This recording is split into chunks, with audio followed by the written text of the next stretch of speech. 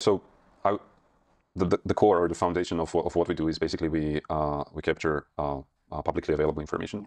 So this is what is meant by open source intelligence. So we're working with open sources, which in practice means that things that have been made public with the intent of making them public. So in practice, that means we're gathering data from sources like websites, blogs, different public officials. It might be political sources, it might be alternative media, different kinds of influencers, etc. So these kind of sources is something that we look at.